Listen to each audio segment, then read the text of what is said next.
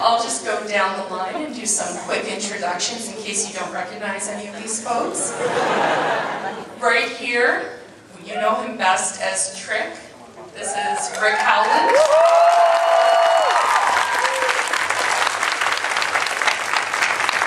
And the girl who has some of the most memorable lines ever on the show, Kenzie.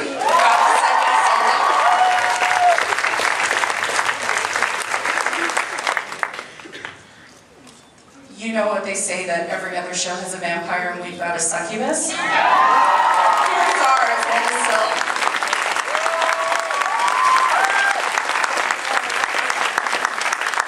and the wonderful human doctor who's exclusive to the Fae, Lauren. We've got Zoe here.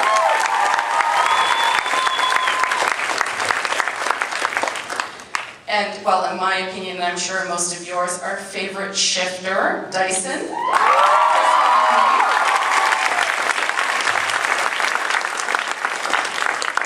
And we know him as Detective Hale, aka the moderator, like the mediator between this little group of people a lot of the time, Casey Collins.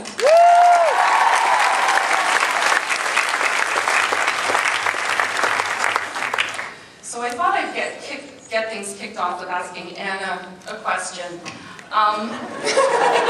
Ready. So Bo is a strong, sexy, kick-ass female heroine. What aspect of your character do you enjoy playing most of those? Well, I like all of those aspects. I mean, who doesn't want to be strong, sexy, tough, cool, and all of those things? But, I mean, what drew me to Bo in the first place was all of those kick-ass things, but I love her vulnerability. I love how, you know, she's scared a lot of the time, and despite that fear, she has to stand up and fight. And, so, yeah, I like kind of her softer side.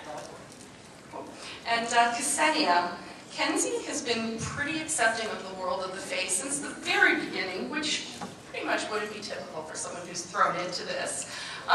What do you think it is about Kenzie that doesn't make her think twice about just jumping into this world head on?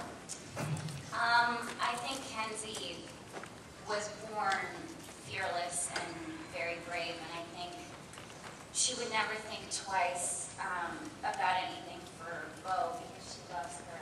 And they have a bond that cannot be broken by anything, so I think she got that. Really? Already? You see what we guys have to deal with? Yeah, so I think, there's just not a doubt in her head she would do anything for Bo. So even when she is scared, that doesn't matter. She buries that feeling and just fights for it because the most important thing is to be Bo. Okay, and Zoe, this season, we really don't know much about Lauren at this point, besides the really important role she plays to the world of the Light Fae.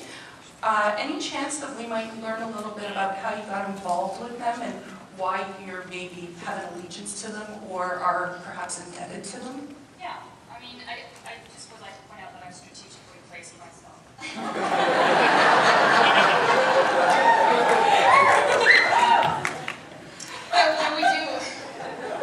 We do learn a little bit more about Lauren this year and why she's or we start to sort of learn why she's why she's sort of so indebted to the Ash and the Light Fae and how sort of the stakes are so high for her, and they are very high for her. So we do, explore that obviously. Okay, yeah. And Chris, Dyson's a pretty tough nut to crack, I'd say. He's a tough guy. He doesn't seem to appear to let people into his life easily, but he clearly has some pretty strong feelings for Bo. What is it about Bo that's able to chip away at that wall? Well, beyond, the obvious beauty of Anna Silk, I think it's the innocence that a character had and the inherent goodness that Bo brings. She is the lost girl, and I think there's something in that Dyson, it really appeals to his inner nature of being a protector, and in that capacity, sort of goes a little further than you anticipate when you fell in love. And Now you tell me? I can't say these things on the show. so Rick, you're not just the owner of the Big Faye Hangout in town on the show. I seem to suspect there's a lot more to Trick than we've seen so far. In the upcoming season, will we learn more about his role in like Faye politics? Yes.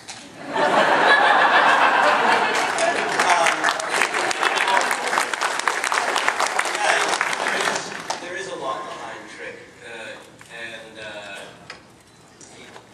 it's the Dalriada, the bar, is not only a bar and a hangout for the Fae, but it's also a way station where all Fae have to sign in, light and dark. It's a place where both can hang out without having to, battle each other to the death or anything. And so that's a powerful place politically, and he has a political savvy, but he likes to be a little more in the background than in the forefront anymore. So yeah. So and yes, you are. You're going to learn a lot more about Trick. I've never forgotten about you down there, Casey. Actually, I wanted to say, I think that your power is probably one of the coolest on the show.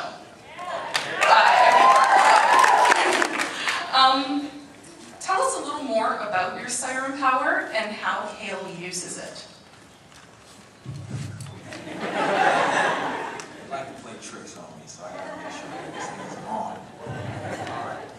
Well, thank you for that. I appreciate you thinking that it's one of the more unique powers. I agree.